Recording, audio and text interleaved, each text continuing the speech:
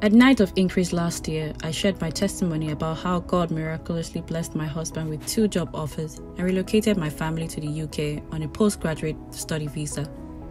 For work reasons, my husband had to keep shuttling between Nigeria and the UK. The constant spending, high exchange rate, and COVID requirements were becoming a very big strain on us. We started believing God for a UK job for him, one that offered a settlement sponsorship.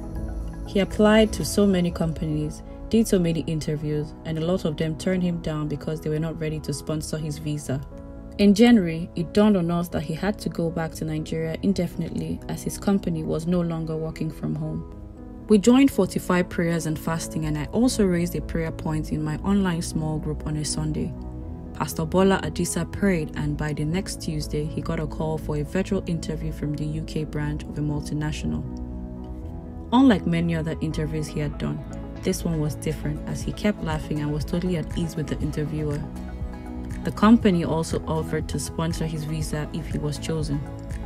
I knew instantly that God had done it. To the glory of God, he went through the other interview stages successfully and has now been offered the job. What baffles me is not only that God did it, but the speed at which he did it. Against all odds, God favored us.